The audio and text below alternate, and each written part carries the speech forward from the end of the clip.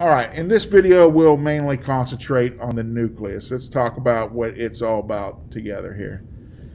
This is the most conspicuous organelle. You know, if I was going to draw a cell, it would pretty much be a circle with a dot in it. So a nucleus is usually really easy to see in cells. So when we look over here, we've got the membrane. Usually you can see the edge of the cell pretty easily, and you've got the nucleus. In a light microscope, you may not see much detail in there for the level of microscopes you find in a typical high school.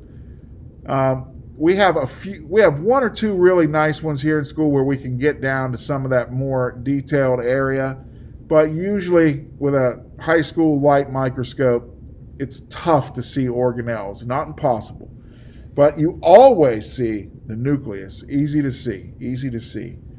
All right. They are usually spherical, but in white blood cells, they can be really kind of unique. You'll see lobed, so you might see a nucleus that kind of looks like this, and they're not always spherical like that. So you might see some really weird ones in human blood. White cells, not red cells. Red cells don't have a nucleus, okay? So let's talk about their structure. They do have their own membrane that we're going to call a nuclear membrane. So when we look at these cells, there's your cell, nucleus. This membrane goes around it. And you guys should draw in your notes like I do. Nuclear membrane. In the nuclear membrane, if we zoom into a section of it, so that'd be the surface of it, it has these little holes called nuclear pores, and they kind of look like flowers, except it's a hole in the middle. Because what stuff needs to come in and out of the nucleus? Like, what would you predict goes through these pores? Any guesses? RNA is right. RNA is right, okay? And we'll get into all that later, okay? You also have an area of the nucleus called, if we zoomed in on a nucleus, let's say we zoomed in on this, you'll have a second little compartment, so like a nucleus in a nucleus called the nucleolus, okay? Chromatin, you might see some chromatin inside of the nucleus. So here's sort of a nice cartoon version of this, okay? Now, you've got your endoplasmic reticulum right here. So let's not really worry about this right here, okay? You've got these little, here they are right here. They kind of either look like barnacles or seashells, your nuclear pores we talked about.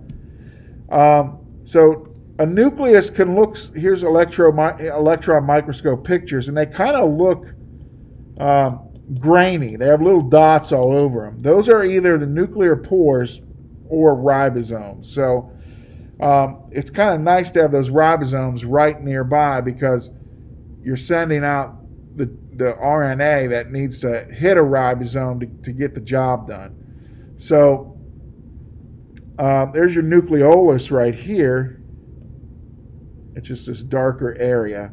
And I don't know if you can see it on your video, but there's thread-like substances going through here, and that's the chromatin. Okay, so those are the major structural parts we talked about. So just to review, the barnacle-looking guys or flower-looking guys, those are pores, okay? Just like you have pores on your skin.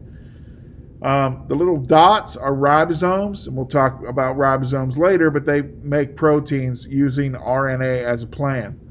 All right, and it's got its own membrane, and then it's got the nucleolus, and we'll talk about what that's for in a minute, and chromatin. All right, let's talk about this a little bit more.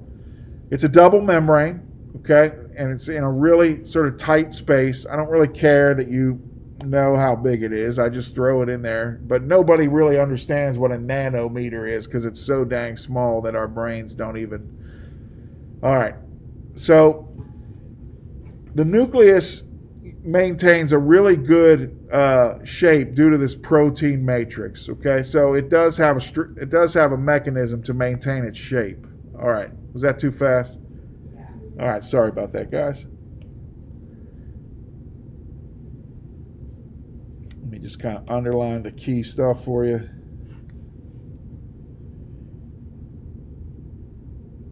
We got a double membrane, and we got an inner membrane, and that gives us support.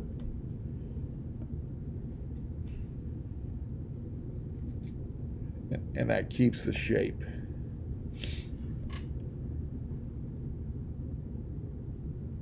All right, I'm going to go ahead and jump forward unless somebody says wait. All right, sorry that was a little fast on the last one. Let's talk about the pores in a little bit more detail. Regular holes, when I say regular, I mean they sort of repeat over and over again. It's not like the holes are, clustered in one spot. Those are 100 nanometers, if you care. And there's a protein complex that's that sort of flower petal stuff that helps it maintain its shape, okay? And obviously holes let things in and out. That's fairly intuitive. And we talked about some of the things that need to go in and out.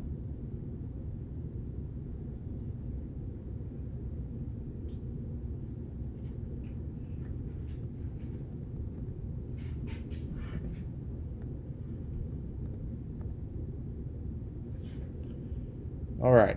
Am I okay to go on, guys? All right. Let's talk about the nucleolus. What's that thing all about? It's like the nucleus within the nucleus. When you stain cells, and you almost always stain cells to look at them, it will stain darker than the surrounding nucleus. And not every nucleus has them. It just depends on the cell's structure and state of growth and some other factors. So what's it all about? This is a place where we store ribosomes. And ribosomes are protein factories, okay? I would say this is the most important thing on this slide right here. Storage area for ribosomes, okay? Just remember that not all cells have one.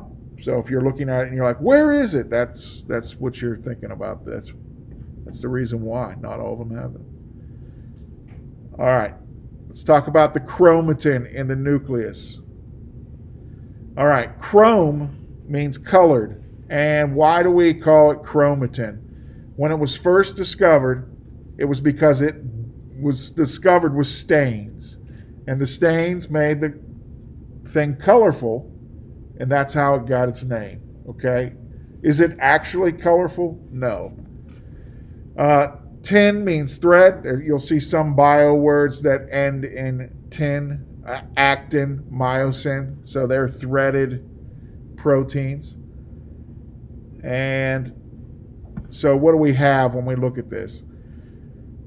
Chromatin is DNA and a little bit of protein in a loose format. Okay? Think about it like spaghetti. Now, you may think of chromosomes as sort of, packed up X's.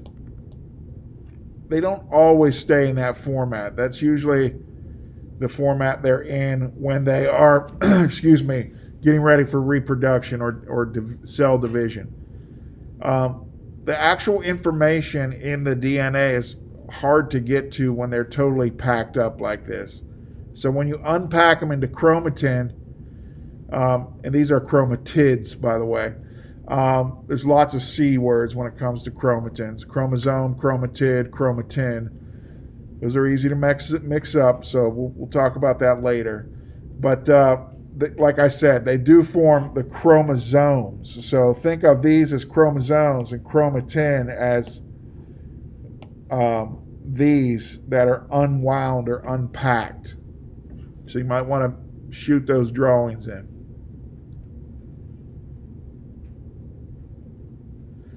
All right.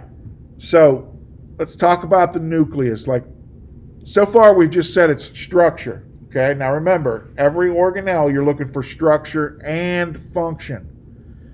All right. The nucleus is the control center. You'll hear a lot of people maybe call it like a brain. I don't really like that because it doesn't really have a consciousness. Okay. This is where the genetic instructions are. And when we say control center, I'm going to turn my light back on. When we say control center, just remember, not every single piece of chromatin is going to be used at the same time in your cells. So if your cells need to make a certain protein, this is what controls that. Okay, they're really complex feedback mechanisms to control which protein cells make.